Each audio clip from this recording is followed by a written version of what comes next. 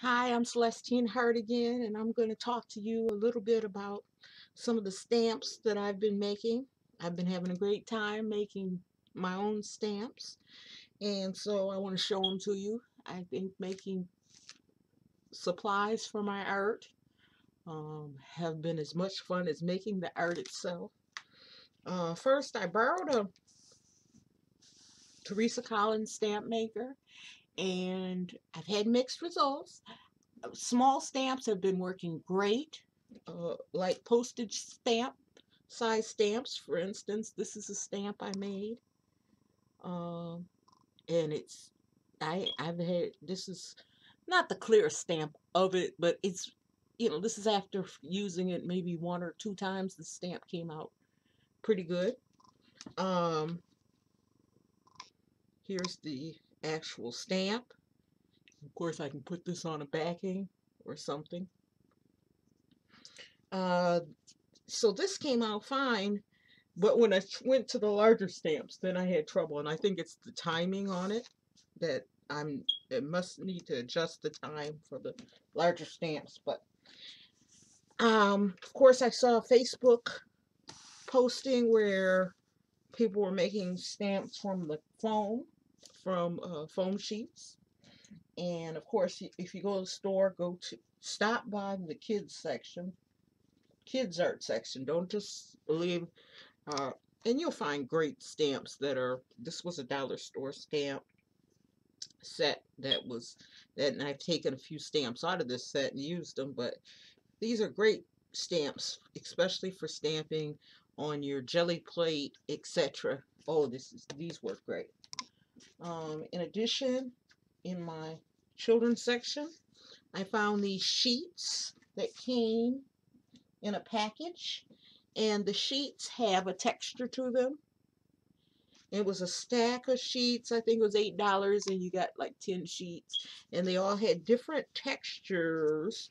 I think it was two sheets of each texture, so I cut them out in square shapes for when I wanted corners and squares, and then cut it out in other shapes.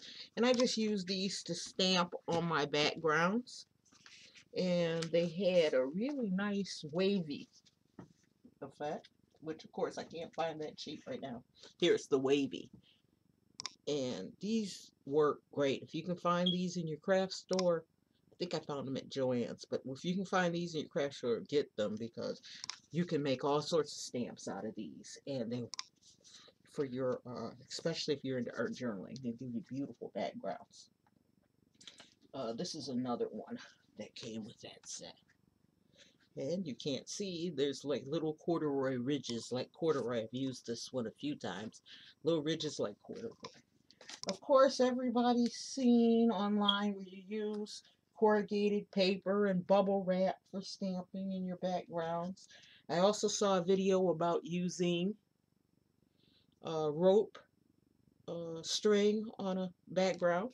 And this is one I made based on the video, and cartridge. I own that with Cricut, the Cricut Forever, and I use that a lot because that's one of my favorite cartridges that I've bought so far. I don't have a lot of Cricut cartridges. I bought a Cricut, the personal Cricut, years ago, used it for a while, put it up, and just took it out again recently, and I've had so much fun making stamps with it. Here's foam stamps made, and this was originally, when I first started, I was just using the regular blade, but I made so many stamps that I splurged and bought the deep cut blade. And normally I'm not big on buying extra accessories for products that I use, but the deep cut blade was definitely worth it because I could cut different things with it, and it worked really well. Let me see. Um, some of these, this is forever. This stamp came from is a cutout from Forever, no, is from Everyday Dress Up, paper doll dress up. I'm not sure which one this is from. Probably Forever Young. I'm not sure what this one's from, but you probably can't see it real well because it's pink on pink. But this is a castle, which I like this stamp. Basic flower, of course. And I use this basic flower in the background here. This I use that basic flower stamp to add a little extra um, design in the background here on this project and on the uh, dress form on this project.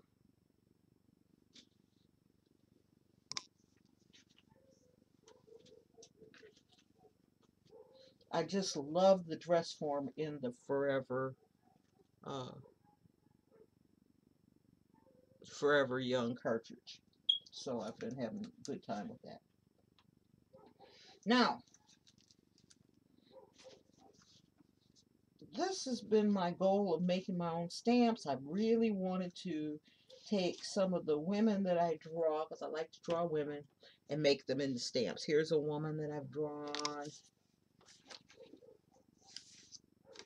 Here's some other women I've drawn. And I want to take the basic black and white design from these women and use them, which I've kept, and use them for stamps. That's why I wanted to use the Teresa Collins. And when I get that down pat, I will do another video showing you that, because I'm determined that I'm going to make that work. But here's one thing I discovered, again, from watching YouTube, and I tell you who told me this if I would remember the names, and I apologize to whoever did the YouTube video. But I'm sure if you search making your own stamps, that they'd come up as a choice. This is a face, and it's sort of an anime style face. I made this by gluing the foam to this cardstock. And this is heavy cardboard. And then I drew the picture of what I wanted on there. I did that first, then glued it down. Then cut out every place that I didn't want to keep. The reason that you do it in that order instead of cutting it out and then gluing it on the board, which is probably a lot easier, this gets you that placement, and you'll find that the placement is the most important thing. So if I didn't do that, it's easy to glue your eyes in the wrong place, your eyebrows in the wrong place, and not glue them in exactly where you want them. So I found that using my trusty craft blade, I got this as a free giveaway at at a conference, at a conference or something that I went to, and I love this thing. But it was great. So this is the face, and then if I stamp this on something, then I can draw whatever I want around the face, hair, or whatever design I want, or I could just use this face in a background. This is my cheerleader girl, and I can use this stamp and then put in, if it's for a birthday card, I can put a happy birthday on the shirt, or put whatever design I want on the shirt. I can color it in whatever colors. You'll notice that, and this time I did this, and I'm going to do this one over another one. This time I did this. What I did, I didn't cut out the features of the face, and what I did was draw in the features using my craft knife and going over it with a ballpoint pen to thicken the lines. So when I stamp this design, and if I can find where I've stamped it, these lines show up even though they're not cut out completely. And this is another design that I used. And this one is just a blank face, and I can draw in a face, or I can just paint in a blank face. But this scarf and headdress or scarf gives me plenty of room if I want to do some zentangling in the scarf, or if I want to paint the sections in with various colors. It gives me a lot of choices to do there. And these stamps have been wonderful to use for um, various projects, and you see that they've been used. This one, let me stamp with this one real quick. I've been using my blue so much, I think I messed up my stamp pad, so now I'll do this with red, and I still have some blue left on this stamp, so that may come through. Now, hopefully I don't lose my, put something there for it to focus on. I don't want to lose some glare. Right here, this is what I use on my sheet here protecting my table right now. I have a glass sheet under this, and then on top of this, and I tape the edges of the glass sheet so that it doesn't cut anybody. And then on top of the glass sheet, this is just a plain sheet of watercolor paper. Watercolor paper is real shiny and smooth, and it works great for jelly painting. Surprisingly enough, that real smooth surface just picks up all the everything you've got on your jelly plate. And also as a undersheet that I can just throw away under my craft projects. Okay, I'm gonna stamp on this and see how it comes out. My luck today has not been good, so let's see what happens here. I'm rubbing down pretty hard, just because I normally wouldn't rub this hard, but because I've had such bad luck today, I'm gonna rub real hard and pull it up, and there you go. I'm gonna pull this up here, and there's my stamped image of the face, and I can add to that as I need to. So I can add, I can draw over it, I can use this as a background, I can color in sections. There's all sorts of things I can do with this stamp. So I just wanted to show off what I've been doing as far as creating stamps. And I've used these stamps in various projects, so I am glad that I was able to share these things with you. In my video on making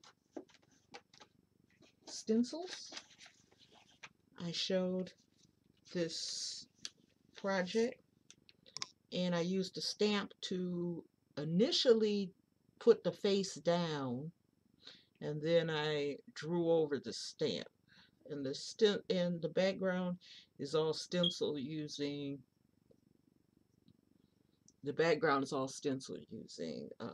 various stencils that I made, and I think it's jelly printed, using stencils on a jelly printed paper, on a jelly plate, and printing from that. So that's what I wanted to show you today. One last thing I'm going to do this face real quick to show you the difference here. This is the face where I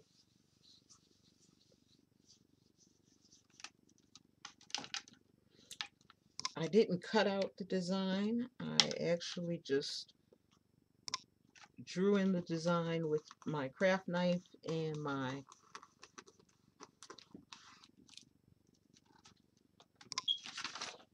and you'll see, okay, hold it still.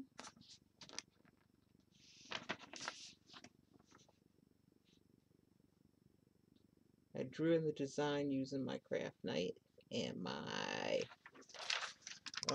ballpoint pen, and you'll see that the face design does show up, and even the swirls in the hair show up when you use that technique. So that's what I have to show you. Thanks for watching.